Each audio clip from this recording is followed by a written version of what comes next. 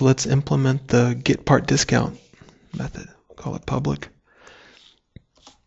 We'll put override, return void, getPartDiscount.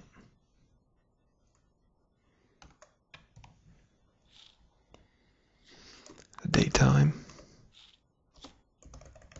current date equals date time dot now, int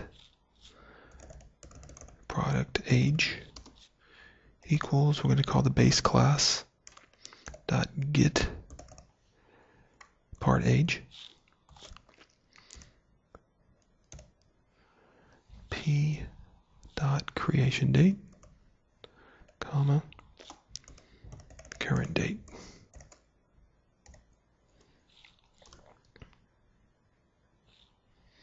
Let's do our if statements. How I mentioned, our test data is going to need to be modified to show this. So if the product age is greater than 100 and product age is less than or equal to 200, p dot price equals decimal dot multiply p dot price, comma, decimal. We're going to give it a 10% discount. Else, if product age is greater than 200 and product age is less than or equal to 300, p dot price equals decimal dot multiply p dot price,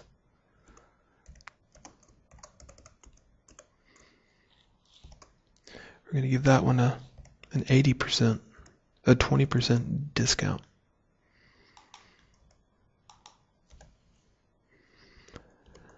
Else, if product age is greater than 300 and product age is less than or equal to 365, which is 1 year, p dot price equals decimal dot multiply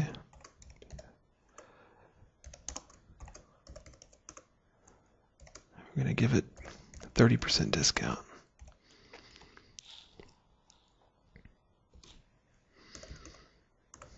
Else, if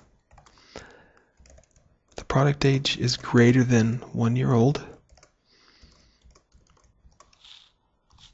p dot part ID, we're going to use the replacement part, and there'll be no discount because we'll expect that to be the new part, and p dot replacement part ID to show that we are using that now. We'll put using replacement part. Let's go into our company DAC and let's call this function. So within the get company products, let's put obj dot get part discount, and let's send it the current object. Let's go make a correction in our product class.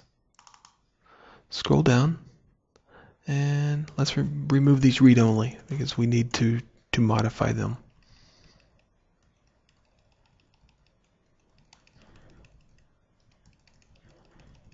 So let's go take a quick look at our data just to remind us. You see 100, 100, 1,000, and 100. So let's run it. And you'll see this is $90. This is 80. You'll see that this one has a 30% discount. And then this one was greater than a year, so it's using the replacement part. In part 3, we're going to implement polymorphism. And polymorphism is basically when the caller of the object is unaware of the specific object type. And so we're going to create a getCompanySizeDiscount method that is going to accept a product class. But whenever we implement it, we're actually going to be sending it a different class. And therefore we'll be implementing polymorphism.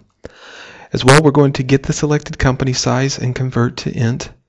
We're going to create another class inherited from products, create getCompanySizeDiscount, passing it the product class.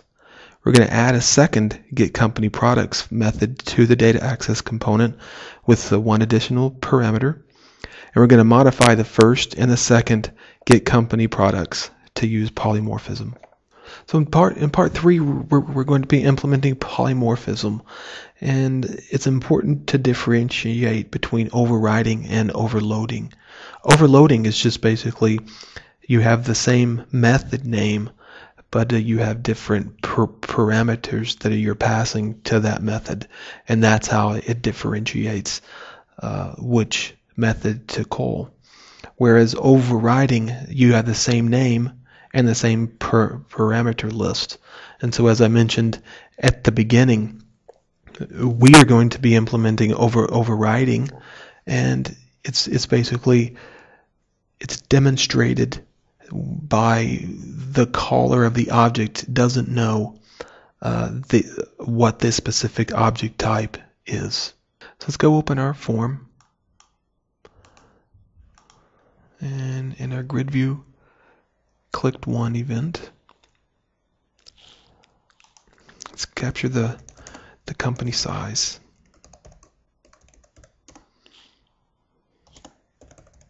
Oops. Data grid view. Dot rows. Open bracket e dot row index dot cells. It is in column 3. Dot value dot toString.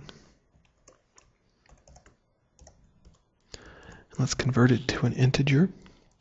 Int size equals convert dot to int 16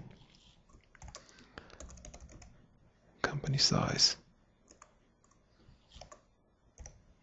So let's go create a company product list class. Let's open up our product class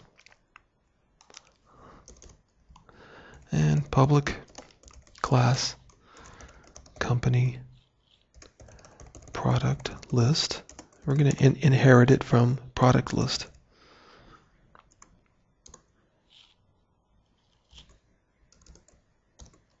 So let's start by adding a private integer called m company size. And let's go and cut and paste from the product list class.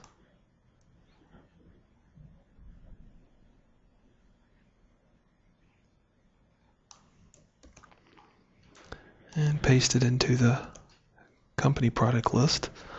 And we'll rename our constructor to be the same name as the class. Both of them.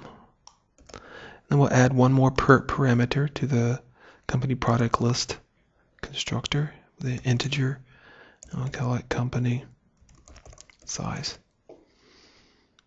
And then here we'll go m company size equals company size. And in the get part discount of this class, we're basically gonna be checking if the size of the company is greater than a certain amount, then they are gonna get a bigger discount. And so they would have a 10%, but now they're gonna get a 15%. Here a 20%, but now they're gonna get a 25%. Here a 30%, but now they're gonna get a 35% discount.